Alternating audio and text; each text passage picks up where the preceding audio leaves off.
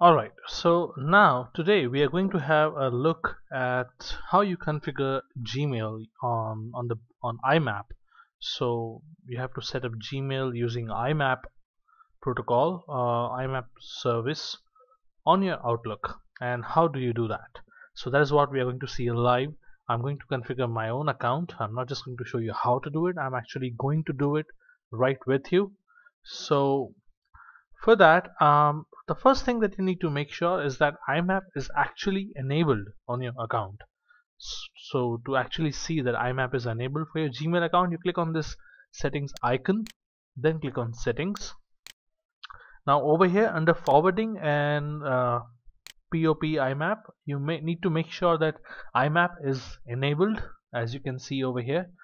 Now once you have enabled this, simply click learn more option under IMAP access. This will give you the page where you can find the settings for IMAP. So it says select an option for instructions on how to enable POP or IMAP. I'm going to say I want to enable IMAP. Once I have done that, so it just shows me the same settings that I just showed you right now on how to enable IMAP on Gmail.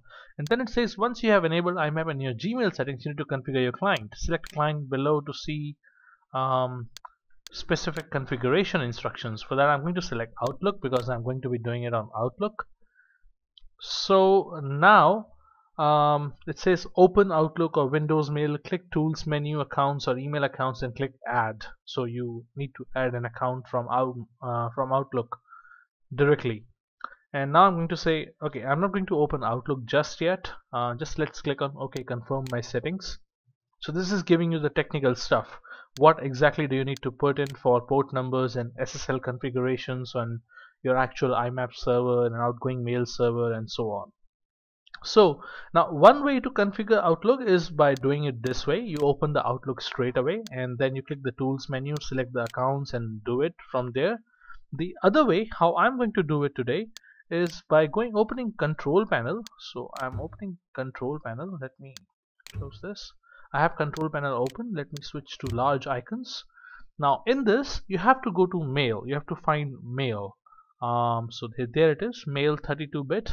By the way, I'm using Windows 7. Let me just quickly show you the properties. I'm using Windows 7 Professional Service Pack 1 64-bit operating system.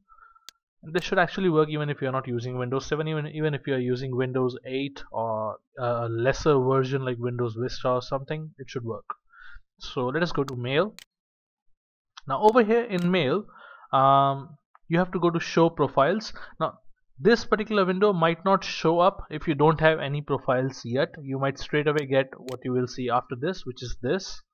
So I right now have two accounts enabled, which is my own office account and my wife's office account. So the reason I do it through profiles, profile is more like a parent under which you can have multiple accounts, multiple email accounts. I personally try to set up individual email accounts under each profile unless I want to use two particular email accounts at the same time, which I don't, at least in Outlook I don't. So what I do is I create a new profile each time I want a new email account. That way, if something goes wrong with the settings or if something goes wrong with the emails or anything, I don't have to worry about the data files for other profiles. They are safe. I can simply go here and remove the profile that I want to remove. The other one will remain safe. Actually, I can even copy the other one. So I can just create a copy of my office account and I can give it whatever name I want. Say if I want to say Office 2 and I have Office 2, then I can go to properties and change its settings if I want to. And actually if I think that Office 2 is not what I need, I can just go ahead and remove it. So that will no way harm my actual Office account. I just removed Office 2. So you might think this will create any sort of ripples in my other accounts, but no, it won't. And that is the best part of it. That is the reason why I like to do it via profiles window. So what we did is we went in control panel, we went in mail, then we clicked in show profiles. If you don't have any profiles created yet, you will straight away have the show profiles window automatically. Now you click on show profiles and you have this window. Now over here I'm going to add a personal account. I'm going to say personal Deep Sukhwani 3589. That's my Gmail user that I'm going to use for this particular domain demo. Okay, so now it's asking me your name. I'm going to say Deep Sukhwani. Email address Deep Sukhwani at 3589 at gmail.com. For password, I'm going to enter my password. Now you might have the temptation to just go ahead and click on next and then let it configure yourself. You can actually try that as well. It might work in some situations, but I personally like to put the settings myself, and that's what I would prefer you to do it. We are actually going through a demo, so let's do it together. Even if you are configuring it right now, I'm going to input manually the server settings. Click next. It says connect to your POP, IMAP or HTTP server. That's exactly what we are going to do. So let's say internet email and click next. Now it asks me if I want to do it. Okay, let me have these two windows side by side. So now it asks me if I actually want to have POP3 or IMAP. I'm going to do IMAP. Under incoming mail server, I'm going to put imap.gmail.com. Port, okay, we'll select the port later on. For outgoing mail server, I'm going to do smtp.gmail.com. Username, I'm going to put my full email address, and password, I'm again going to type my password here. Now under more settings is where you need to put in the other information, which is port number and SSL and all. So let's go to outgoing server. It's you for SSL basically means authentication. It's not an unauthenticated account. So it's a thing that works on HTTPS, secured HTTP, and not just HTTP. So I'm going to select my outgoing server requires authentication. Okay, not just yet, I'm sorry.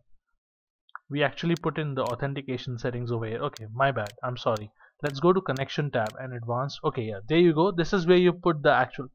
We are actually doing this side by side. I'm doing it with you. I'm doing it for the first time, so please ignore my mistakes. Please forgive me for that. Okay, so incoming server IMAP.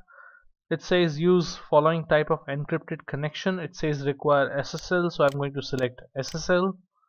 It again says require SSL over here as well, so I'm going to select SSL for both SMTP and IMAP. I select SSL.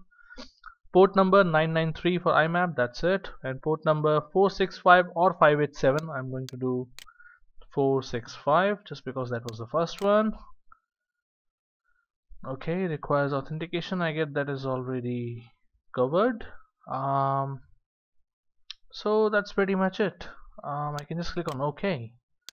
Now once that is done, I can just click on test account settings to make sure it is working fine. I'll click test account settings, cross the fingers, and let's hope it works fine. It says no errors. Oops, we have an error. Okay, in your account properties the server responded, and so on and so on and so on. Okay, alright, so this is something we'll have to actually troubleshoot. support.google.com/main bin answer.py answer 14257. Let's actually go there.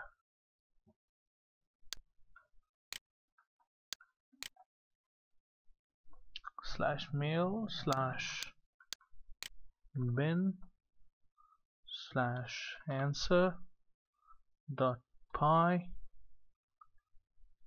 question mark answer equals, oops, that's a pretty big one. Okay, you know what, I'm just going to, I can't even copy it, can I? Oh yeah, it worked. The copy worked. I just selected it and I pressed Ctrl C and it worked. That's awesome. I can just delete all the rubbish and I can just straight away go to this particular link, and I hope it exists. Wow, no, it doesn't exist in the first place. Did I copy the link wrongly?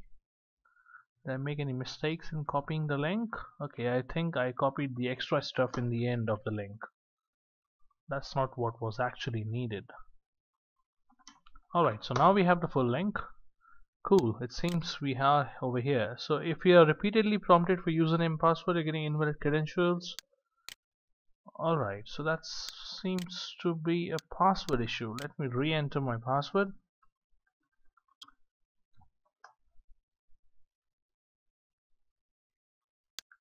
Do I need to enable this thing? Let's test it again. Oops.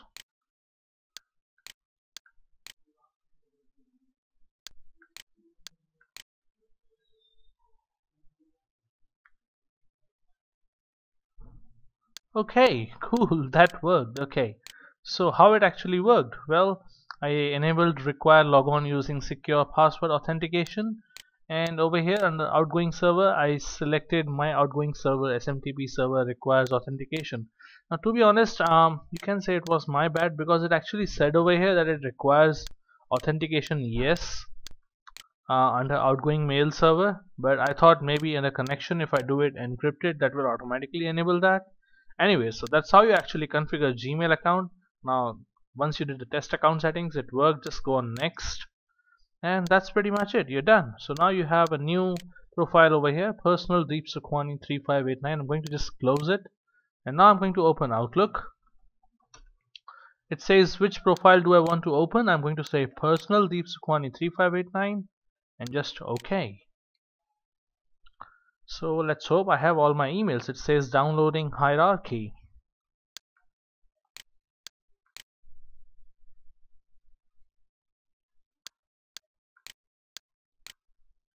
Okay, it's over here, Gmail, and say inbox. Oh wow, there you go. There are all the emails. I'm just going to select them and mark as read. So all my emails are over here. Oh wow, there are tons of them. Okay, so guys, that was it. That's how you actually configure Gmail account on Outlook. This was a hands-on video, so please pardon me if I took your time because I was myself troubleshooting while I had some issues, and troubleshooting is actually the part of learning process. Anyways, enough of it. Thanks a lot for watching this video, guys. Do share your comments. Let me know any suggestions you might have to improve my video recordings. And if there is anything else you want to tell me about, please go ahead and do that. Do subscribe to my channel. Do like the video if you liked it. Do share it with your friends on your Google Plus page, on your Twitter, Facebook accounts, and so on. Thanks a lot again for watching this particular video. I'm very grateful that you watched my video, and stay tuned for more.